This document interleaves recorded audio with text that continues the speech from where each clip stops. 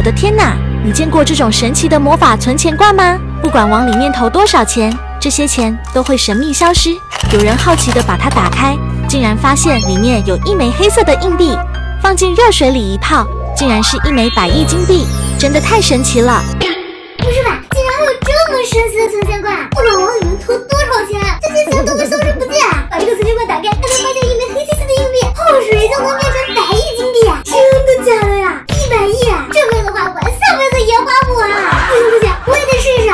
走，去小卖部看看有没有这种存钱罐。宝宝们，回来啦！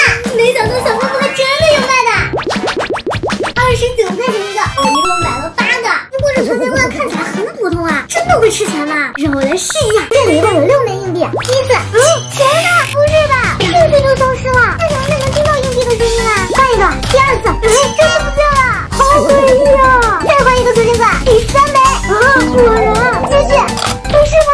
通通都消失了，这吃钱存钱罐也太恐怖了。不过要是能从里面找到100亿，那我可就发财了。赶紧来试试他们能不能像视频里那样打开。先来出哪个呢？那就从你开始吧。视频里说这个盒子是能打开的，让我来瞅一瞅哪里有机关。哎，等一下，最顶上的这边好像能推动哎，你看，里面空空的，什么都没有。